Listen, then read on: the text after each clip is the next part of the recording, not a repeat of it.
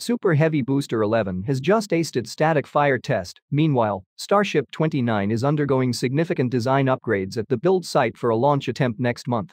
The Starship Human Landing System interior design has been unveiled. Additionally, at Kennedy Space Center, SpaceX has demolished its orbital launch mount legs. Join us as we uncover these latest developments.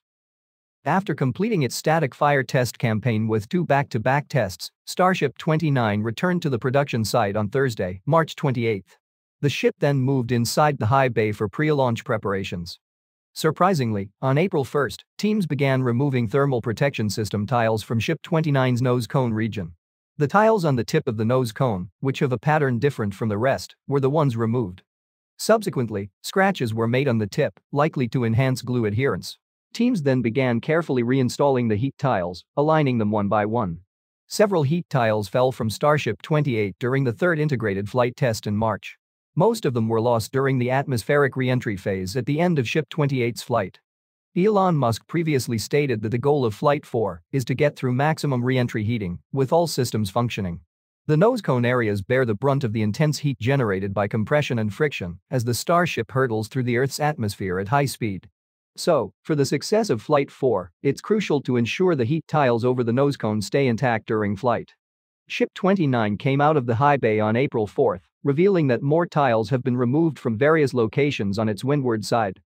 Tiles were removed in bulk from the aft end of the ship. This action may have been influenced by insights gleaned from Flight 3 data. These locations now require new tiles with much better adhesives. Let's hope that the tile upgrade ensures they remain attached to the vehicle throughout all phases of Flight 4. Much of the work to repair the damage the orbital launch mount sustained during IFT-3 has been completed in the past week. Specifically, 2 hoses delivering liquid methane and oxygen to the Super Heavy booster were replaced with new ones. These 2 lines were heavily damaged during Flight 3, and hopefully, they will survive Flight 4. Following all necessary fixes, a purge test of the entire Stage 0 was conducted on April 2 to ensure the proper functioning of pumps, heat exchangers, pipes, valves, and other components responsible for delivering propellants to the booster. Booster quick disconnect purge tests were also carried out to verify functionality. Additionally, all the remaining work on the rocket catching and stacking arms was also completed in the past week. SpaceX rerouted much of the wiring and added conduit shielding to protect it from the booster's exhaust during liftoff. These adjustments were necessary because the exhaust from the last launch caused significant damage to a sizable portion of the wiring. When the launch pad got completely ready to host rocket testing, teams began the preparations for Booster-11 static fire tests. Super Heavy Booster-11, which has been resting inside the mega base since November, was rolled out to the launch site on Wednesday, April 3. Upon arrival, the booster was moved towards the launch pad, positioned between the tower arms, and subsequently lifted and placed atop the launch mount. Preparations for the Booster-11 static fire test began on Friday morning. Propellant loading into the vehicle began at 3:45 p.m., and within 40 minutes, the booster was fueled to the required level. The Raptor engine chill-down process commenced next to precondition the engines to the right temperature for ignition. The water deluge system was activated next, followed by the ignition of all 33 Raptors of the booster for roughly 10 seconds. This may have been a full-duration test. We will have to wait for confirmation from SpaceX. Static fire tests are carried out to make sure the plumbing, valves, ignition systems, and engines of the booster are operating as intended before an actual launch. Booster-11 will return to the build site next week for final preparations ahead of the wet dress rehearsal. The team will conduct a thorough inspection of the vehicle's plumbing and electrical systems and install the hot stage ring in the coming days. Once both Booster-11 and Ship 29 are ready for the wet dress rehearsal, they will return to the launch site for their final pre-launch test. A successful wet dress rehearsal will set the stage for the 4th integrated flight test. As per CEO Elon Musk, SpaceX is now targeting May for IFT-4. However, the investigation into the Flight 3 mishap is still ongoing, and SpaceX will only receive the Flight 4 launch license once the investigation is complete and all required corrective actions are implemented. Given that Flight 3 was nearly successful, we can hope that the investigation will not uncover any major issues that could significantly delay the next launch. Destin, from the Smarter Everyday YouTube channel, recently had the opportunity to visit NASA's Neutral Buoyancy Lab, located in Houston, Texas. His video showcased the Starship Human Landing System mock-up set up inside the NBL pool for astronaut training. What you are seeing here is the Starship lunar lander hull, an airlock for the astronauts, and an elevator mock-up. In this video, astronauts can be seen training both inside and outside the lander mock-up.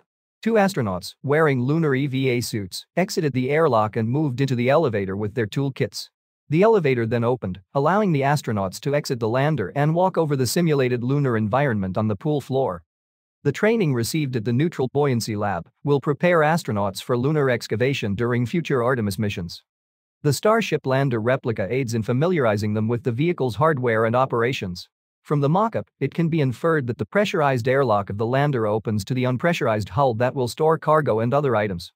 Astronauts will have to walk through the hull to access the elevator that takes them to the lunar surface. There could be an elevator from the upper pressurized crew cabin to the airlock for astronaut transfer. You can watch the complete Smarter Everyday video from the link provided in the description. Starships and Super Heavies that will be launched on subsequent flights after Flight 4 are currently in various stages of development at the build site. Starship 30 relocated from the high bay into the mega bay last Thursday afternoon. Subsequently, Ship 29 was moved back into the high bay. Inside the mega bay, Ship 30 was positioned atop an engine installation stand in preparation for Raptor installation. The static fire testing for Ship 30 is anticipated to occur after Flight 4. Teams continue to work diligently on the construction of the new Starship static fire test stand and a massive flame trench at Massey's test site, located several kilometers from the starbase. The excavation work is nearing completion. The third and final piece of the Starship static fire test stand flame deflector arrived at Massey's last Wednesday.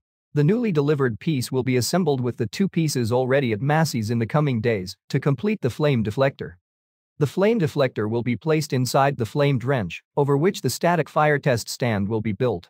The exhaust from the 6 Raptor engines of the ship will be safely directed away by this flame trench. Water will be sprayed through the thousands of holes that will be drilled on the deflector's water channels to create a protective layer over the deflector, shielding it from the intense heat of the Raptor exhaust plume. Once operational, the new test stand at Massey's will enable SpaceX to conduct significantly more powerful and prolonged static fire tests compared to those currently performed at the launch site. SpaceX has recently completed the demolition of all the 6 Starship orbital launch mount legs erected at Kennedy Space Center's Pad 39A. It's currently unclear why SpaceX demolished these 6 legs, which were completed in 2022. It's possible that SpaceX decided to reinforce the launch pad's foundation before the installation of the water deluge system.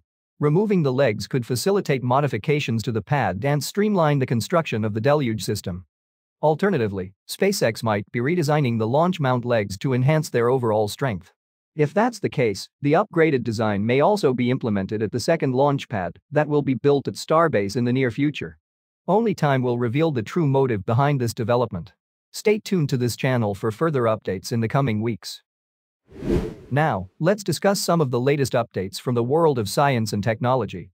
NASA has recently made significant strides in advancing moon mobility for the Artemis missions by selecting 3 commercial teams to develop lunar terrain vehicles, or LTVs. The agency announced on April 3 that it had picked teams led by Intuitive Machines, Lunar Outpost, and Venturi Astrolab for its Lunar Terrain Vehicle Services contract. Intuitive Machines is leading a team called Moon Racer, or Reusable Autonomous Crewed Exploration Rover. The lander would be delivered on a Nova D lander that Intuitive Machines is building, a larger version of the Nova C Odysseus lander that landed on the moon in February. Lunar Outpost, a startup currently working on small robotic rovers, is leading a team called Lunar Dawn. And Venturi Astrolab is offering its Flex rover, a robotic version of which it plans to send to the moon aboard a SpaceX Starship mission in late 2026. The LTV contract will be worth up to $4.6 billion over the next 15 years, including 5 years of development and a decade of operations on the moon. The LTVs will feature state-of-the-art technology, autonomous control systems, long-lasting tires to navigate the challenging lunar terrain, and advanced navigation systems to withstand the extreme conditions at the moon's south pole. The LTVs are expected to travel at speeds up to 15 km per hour, cover distances of up to 20 km on a single charge, and support astronauts for 8 hours. These capabilities will significantly enhance astronauts' ability to explore the lunar south pole, conduct scientific research, and traverse greater distances than previously possible. The 3 winning companies did not offer many technical details about their rovers, in part because they still have work to do refining their designs. The companies will spend the next 12 months refining their designs before NASA chooses a single contractor to proceed with the actual development of the rover. NASA plans to use LTV for the Artemis V mission and beyond. The rovers will play a crucial role in advancing scientific discovery, technology evolution, and preparing for future crewed missions to Mars. You might remember the Japanese SLIM lander that managed to land upside down on the lunar surface back in January. As per the latest reports, despite the solar panels pointing away from the sun, the lander has survived the long cold lunar night for the second time. SLIM, short for Smart Lander for Investigating Moon, successfully touched down inside the Scioli crater near the lunar equator on January 19, making Japan the fifth country to soft land a spacecraft on the moon. Nevertheless, an anomaly occurred during the descent phase, resulting in terminal damage to one of the two primary engines, leading to uneven thrust. Consequently, SLIM landed in a nose-down position, orienting its solar panels westward, impeding sufficient sunlight from reaching its systems. Despite this setback, SLIM carried out scientific missions during the approximately 14 Earth-day-long lunar daytime. However, the spacecraft's operations on the surface have been limited due to its incorrect orientation. After that, SLIM was put into a deep sleep mode for the impending harsh lunar night. JAXA said at the time that SLIM was not designed to survive the deep cold of roughly 14 Earth-day lunar nighttime, as temperatures will fall below -130°C, damaging the spacecraft electronics. But surprisingly, on February 25, when JAXA sent wake-up calls to SLIM, the spacecraft responded, confirming its successful survival through the lunar night while maintaining communication capabilities. After 2 weeks of limited operations, SLIM again went to sleep mode in mid-March ahead of its second lunar night.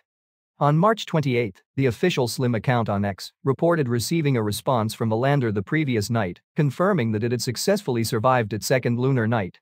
Mission Control at JAXA managed to capture images with the lander's navigational camera and collect data for a short period of time.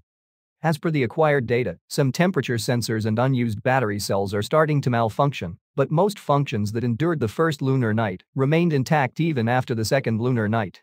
The SLIM team remains optimistic that, having survived the second lunar night, the spacecraft will be able to continue its scientific operations in the coming days. SLIM's touchdown in January was swiftly followed by Intuitive Machines' Odysseus lander a month later. Odysseus became the first commercial vehicle ever to ace a moon landing when it touched down near the rim of the labpadre crater, approximately 300 kilometers from the lunar south pole, on February 22. However, that landing turned out to be dramatic. Odysseus descended a bit faster than anticipated due to issues with its laser rangefinders, resulting in the breakage of one or more of its 6 landing legs upon touchdown. Consequently, the spacecraft toppled onto its side. Despite the rough landing, the spacecraft operated on the lunar surface for the next 7 days, and NASA got data back from all 5 of its active scientific instruments. On February 29, as the sun descended toward the horizon, the lander entered the lengthy lunar night, with hopes pinned on its revival upon receiving sufficient sunlight after the night's end. Intuitive Machines attempted to re-establish communication with Odysseus on March 20, but failed to detect a wake-up signal. 3 days later, the company announced the lander had permanently faded after cementing its legacy into history as the first commercial lunar lander to land on the moon. Please check out my previous videos to learn about the SLIM and Odysseus landers. Links are in the description. Thank you for tuning in for the latest science news and Starship updates. If you enjoyed this video, please hit the like button, leave a comment, and share it with your friends. Also, don't forget to subscribe to the channel and turn on notifications so you never miss an episode.